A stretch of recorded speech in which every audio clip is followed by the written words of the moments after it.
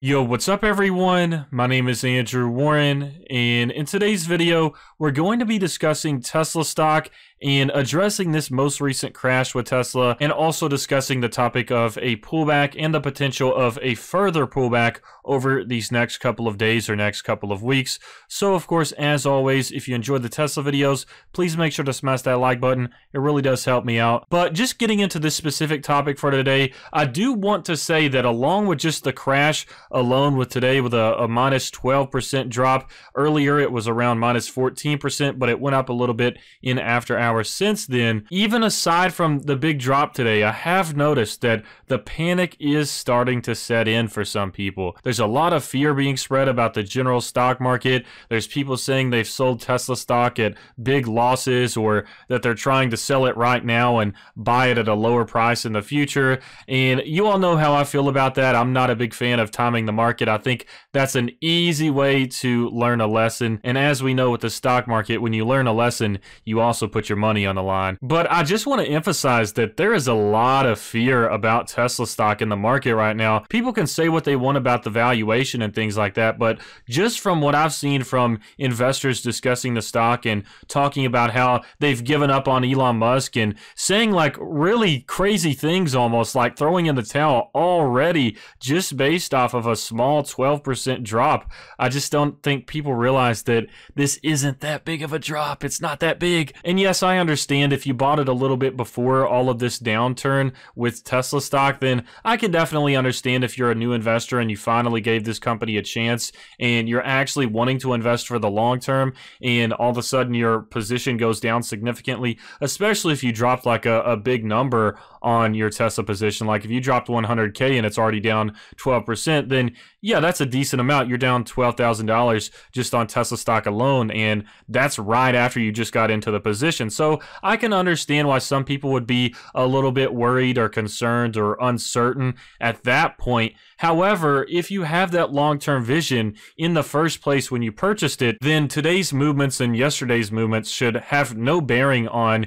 your actual purchasing and selling decisions unless something fundamental has changed about the company that you just don't see positive aspects in terms of your actual investments. So in my opinion, unless something has fundamentally changed for Tesla stock, which there hasn't, then there's no reason to be selling the stock even at a minus 12% drop. Like I said, this is nothing. We've had a 20% drop in one day, and there was plenty of people telling me that I should sell and that Tesla was going down to $100. And of course, I bought more on that day and it bounced back up, and we're still getting a little bit near that most recent low point, I think, on September 8th at 330. But still, I had plenty of people saying, you better sell right now, you're going to lose everything. And obviously I ignored that and I bought more of the stock, and then it went up because of the battery day hype, and now it's starting to go back down as well. And so in this video, I just want to address, could we be seeing a further pullback in the future, more days like today possibly? And so I just wanted to preface this video discussing the fact that I have seen a lot of fear in the market for Tesla stock right now, which is pretty strange considering that this is a very hyped stock. When you think about stocks in the stock market, Tesla is usually one of the first ones that people would name just because it's so popular. But still, today has shown that a lot of people have gotten in Tesla stock that were just not long-term investors. Whether they thought they were or whether they knew they weren't, they clearly aren't long-term investors if they're already selling Tesla stock. And I think this is going to be something in the future that people look back on and just say, wow, I made a bad decision there. If I would have just held for the long term and not stressed about it in the meantime and separated my emotions from the market, then this would have made me a lot of money. Now, that's just my personal opinion. Nothing that I say or have said in this video is to be considered financial advice, but basically, I'm just seeing a lot of unnecessary fear in the market right now. And the only reasoning that I can find for why people would be so fearful would be that they just didn't do enough research in the first place to actually buy this stock. Because if you did your research and you know a lot of information about the company and its future, then you're going to have a lot of conviction when you initially make that first purchase and when you continue to add to your position.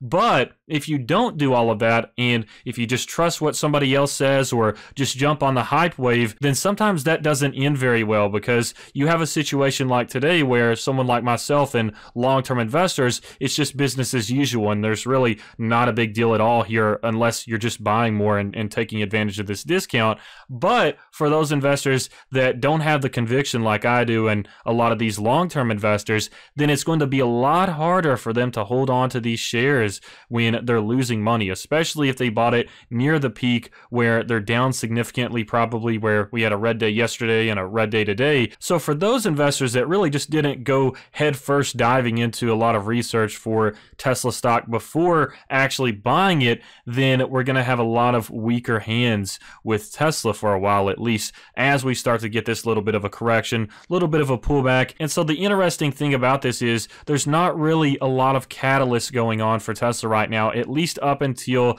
the Q3 earnings report, which I think they will beat expectations, but that's like a month away. I think if we check here, it's like on October 21st, if we take a look at it. So Q3 of 2020, that is October 21st.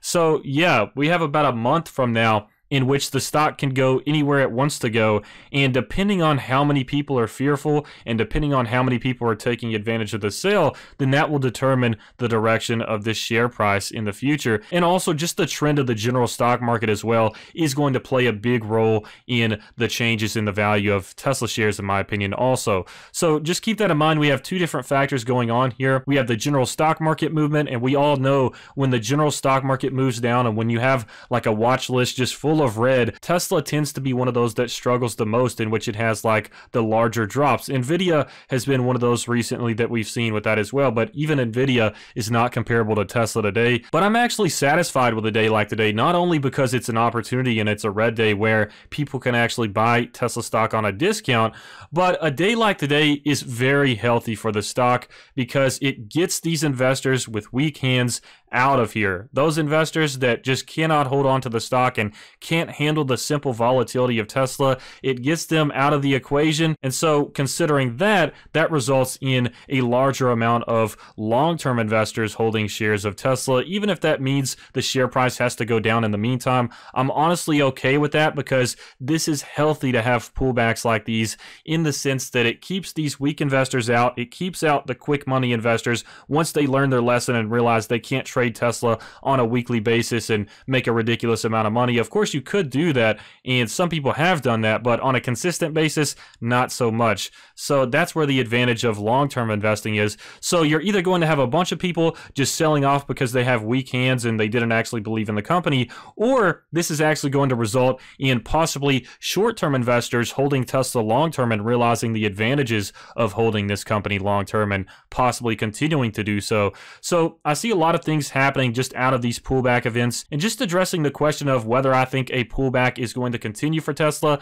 Like I said, over this next month until we have this Q3 earnings announcement, then I wouldn't be surprised if we see a continued pullback, and we'll obviously have some green days as well, unless we just have like another general downturn where the stock market crashes in general, but there will be some green days spread in here as well. But I think we could see more of a decline in the share value in the future over this next month, and possibly some volatility as well, as we know the stock might plateau a little bit like it has done in the past, like especially in, I believe, June. So it plateaued from June 10th all the way to like June 26th right here, and we've seen this happen with like July 10th all the way until August 11th. So as we know in the past, things take time, especially when we hit this peak on February 4th all the way up until this point at like February 21st. So there's a lot of points in time where Tesla just requires some patience, and this is where the long-term investors win, because long-term investors are already hardened and trained on this patience,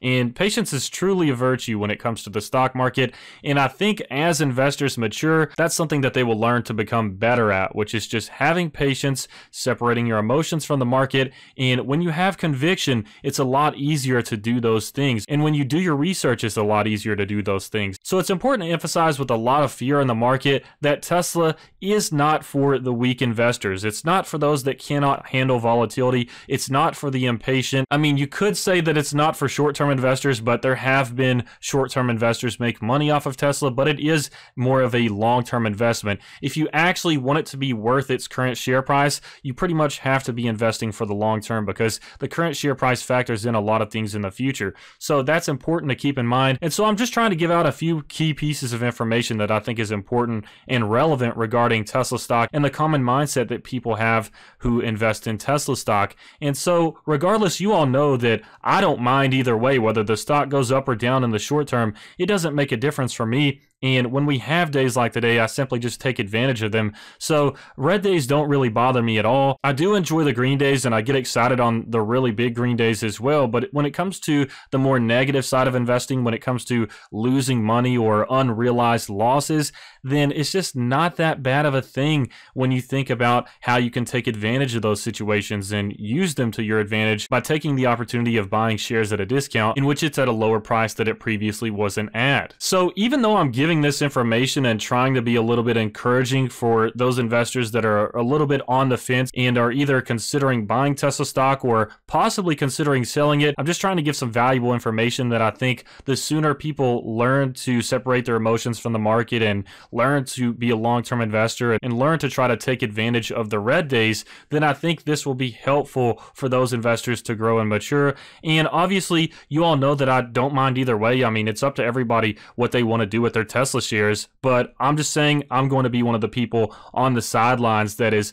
looking for that opportunity to buy some shares whenever I can get a chance to do so. So like I said, anybody can do what they want with their Tesla shares, but I know exactly what I'm doing with mine, which is holding them for the long term and buying as usual, dollar cost averaging. You know the strategy. But anyways, hope you all enjoyed this video. Please make sure to smash that like button, and also feel free to check out Robinhood and Webull in the description below. If you sign up with my referral link, you'll get some free stocks, and especially with Webull right now, you can get one free stock valued up to $1,600 if you use my referral link and deposit $100 into your account. Keep in mind, you can take that $100 deposit right back out after you get your free stock. Just want to let you all know about that, but hope you all enjoyed this video, and I hope you have a fantastic rest of your week.